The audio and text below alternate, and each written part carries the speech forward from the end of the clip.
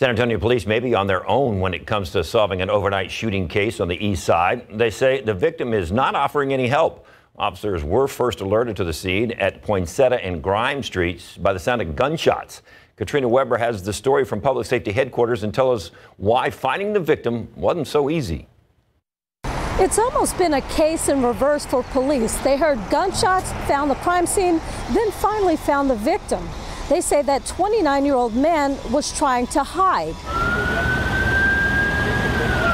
An officer in the area stumbled upon all of this around 2 this morning.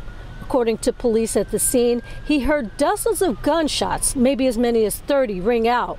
Then he went looking for the source of the trouble. On Poinsettia Street near Grimes, police say they found an SUV that had wrecked out with bullet holes in it.